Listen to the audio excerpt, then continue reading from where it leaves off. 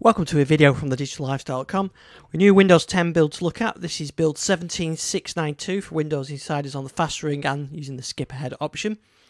And the changes in this build, there's quite a few actually. We're getting, I think, towards the middle to the end of the development process for Redstone 5, which this is a build part of, and there's a bug bash coming up in a couple of weeks, so I think they're getting the last few features in. And one of the changes in this build is with the on-screen keyboard. They've incorporated Swiftkey into the on-screen keyboard. So let me show you what I mean. So here we've got the on-screen keyboard.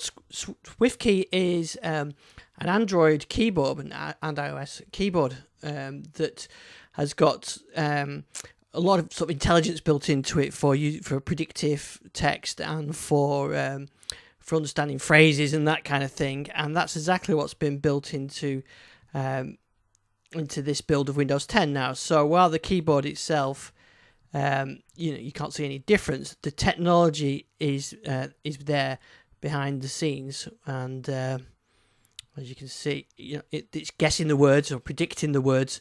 And it did that before, but now it's using Swiftkey to sort of a bit of extra intelligence. It's available for US English, UK English, French, German, Italian, Spanish, Portuguese, Brazilian, and Russian.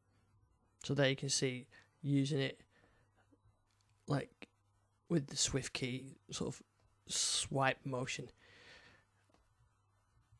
which I really like. Okay, what else has improved in this change in this build?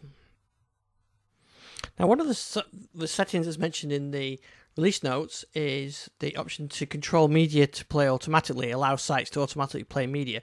I've gone to the advanced settings on my machine here, and I don't actually see that. Now, whether that's a region setting or whether I'm just missing something, I'm not quite sure.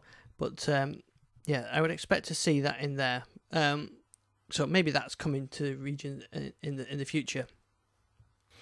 So here in settings, there's a new setting for the text size in ease of access, and you can change this and then just apply it, which I think is a nice simple setting and makes that nice and easy for people to use, which is good.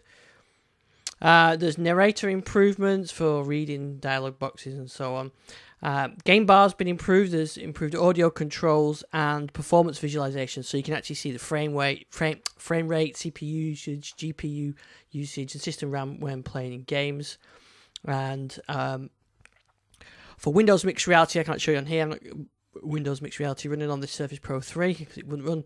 But for Windows Mixed Reality users, you can now mirror the audio from the headset through the main PC speakers. So currently, you've either got to have the audio for mixed reality going through the headset or going through your PC speakers. Now you can choose to mirror those, so you can have it going on both, which I think is pretty good. And they're making it so that the mixed reality portal can be updated through the Microsoft Store. So we don't perhaps have to wait for major changes to come down through, or even minor changes to come down through the Windows update, as sort of big updates like the April update or this Redstone 5 update will get them through the store. And in search, they've continued to improve that experience. They're making it easier to find the official page for Windows software when to install. So I think if you do search for, say, GitHub as the example, Microsoft, so you sort of get the official pages for this for it now, rather than sort of generic searches. It is a server-side setting, so you may not see this. You may see it, regardless of whether you've got this build. The other improvements are some audio glitching and firewall issues, some eye tracking fixes, some fixes for certain games, fixes some issues with Explorer and Microsoft Edge. Known issues is the login screen will crash in a loop when the active signing method is set to picture password, so get rid of your picture password before you update to this build. Otherwise you could be stuck in the loop. This build will only be offered to insiders running 17655 on higher. You won't be able to get this update if you've got RS4 installed, so you need to get 17686, then you get this. They're still working on dark mode. There's a couple of DRM issues with websites like Netflix, but you should still be able to use the Netflix apps if the website doesn't work. So those are the main changes with this build. They are closer to release. Then this should be making its way to HoloLens as well, but I'll do that as a separate video. You can find out more on thegitallifestyle.com. You can go on our YouTube channel, and I'm at iSticks on Twitter. Thanks for watching.